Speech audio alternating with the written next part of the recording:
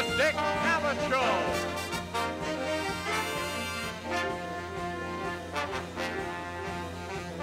Tonight, Dick's guests are Marlon Brando, Lummi Indian Tribal Chairman Sam Kagi, Project Director for the Lummi Tribe, Dr. Wallace Heath, from the Northern Cheyenne Tribal Council, Dennis Limberhand, Chairman of the Pyramid Paiute Tribe, Mervyn Wright.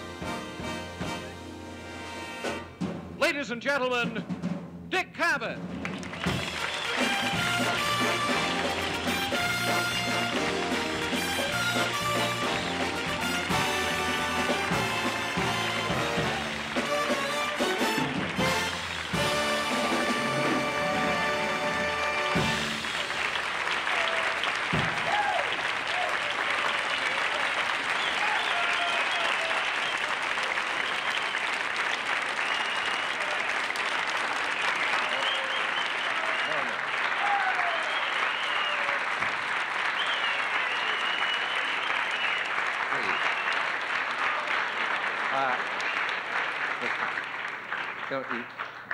You'll go too far and then hate yourself in the morning.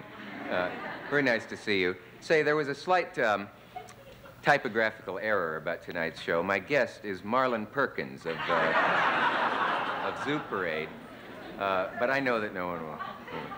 No, I'm kidding, I hope. What was the other thing I just want to mention, because I don't want to waste any time right now. Just a brief quiz. See if anyone knows. In what context was the line said, "I could have been a contender"? Does anyone? What? On the waterfront? No, it was Senator Muskie commenting on the Watergate hearing. As you can see, I don't want to waste any time out here, even though I already had. My guest tonight, special guest, is Marlon Brando.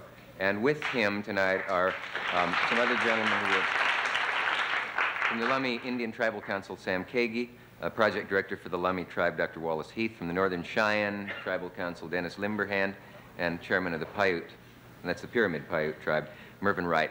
To save time, take a pause, we'll take a message, we'll be right back.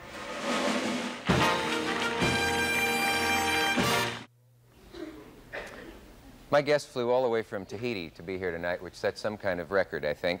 I'm very honored to have him here. You have caught glimpses of him in the past as Stanley Kowalski in Streetcar Named Desire, Zapata in Viva Zapata, Mark Antony and Julius Caesar, Terry Malloy in On the Waterfront, Vito Corleone in The Godfather, and Paul in Last Tango in Paris. He despises superlatives. He's often been called the best actor in America or in the world, but I want to downplay that tonight because I want him to be happy. Will you welcome, please, Mr. Marlon Brando.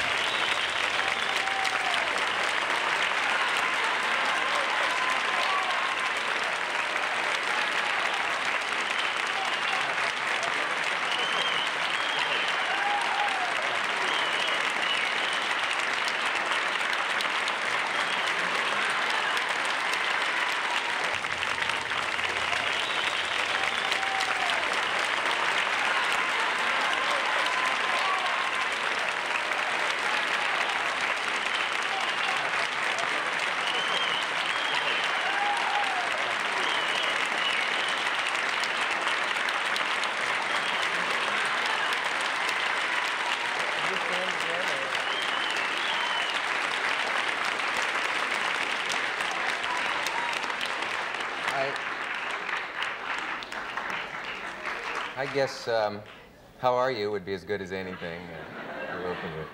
I'm kind of weary. Are you wiped out from the jet trip? Yeah, I am. Yeah. I appreciate the amount of miles you have been covering to get here, and you were delayed, and it was a ghastly story, but it's nice of you to come and put up with it all. I'm so self-conscious. I don't know what to do, because we spoke on the phone for over 6 hours, and a lot of it was about what neither of us can stand about this kind of program. To the point where now I don't know how to avoid all that stuff. Will you help me as we move along? Well, I think that we, I had a special treat because you allowed me to come into your life, and Dick describes his background as a young boy in Nebraska, which I think would be worth telling for about 20 minutes. You mind if I go into all that? I'd love it. I've suddenly forgotten it all. Yeah. Anyway, have you seen any good movies lately? Super Rich Shadow? Oh, that's supposed to be in my dressing room. Oh. No, that's part of the, that's merely part of the commercial. Where was I? Do you go to the movies? Come to think of it. Once in a while. Yeah. I'll tell you what happened. We talked on the phone, and at one point in the conversation, you reeled off about 7 or 8 things that you had observed about me watching the show, about how I sometimes don't like people and pretend that I do, and vice versa, and about a dozen more. And they were so uncanny and on the nose that I decided I could never work again. And now I feel it. Would you like a glass of water? A bug just flew out of my glass. I know it. I'm terribly embarrassed. As he started to pour the water, a bug flew out. Probably a critic. Anyway. Let me ask you an obligatory question, and we can get that out of the way right now. And if at any time I get into things that you don't want to talk about, give me a signal, puff out your cheeks. Throw the picture at you. That'd be fine. If you had the Academy Awards night to do over again, would you do any of that differently? Well,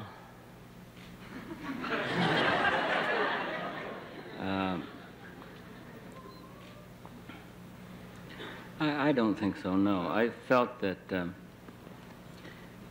that there was an opportunity for, since the American Indian hasn't been able to hear his voice heard, or have his voice heard, anywhere in the history of the United States, I felt that it was a marvelous opportunity for an Indian to be able to voice his opinion to 85 million people. I guess that was the number. And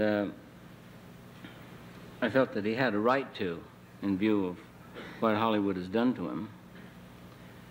And I was embarrassed for Cheyenne. She wasn't able to say what she intended to say.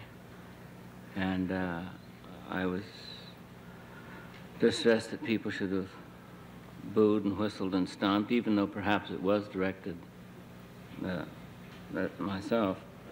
They should have at least had the courtesy to listen to her. But I think she did very well, and I was very glad that she did have what opportunity she had to say what she did. And why didn't you get to read your entire statement as you planned it?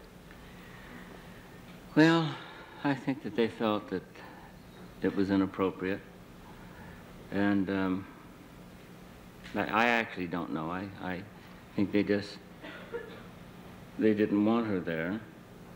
They didn't want the evening interrupted with that particular note. And from their insular point of view, I felt that perhaps they had a point. But I don't think that people generally realize what the motion picture industry has done to the American Indian. As a matter of fact, all ethnic groups, all minorities, all non-whites. And people just simply don't realize. They just took it for granted that that's the way people are going to be presented, and these cliches were just going to be perpetuated. And so when someone makes a protest of some kind and says, no, please don't present the Chinese this way, or please, I mean, on this network every night, well, perhaps not every night, but you can see silly renditions of human behavior.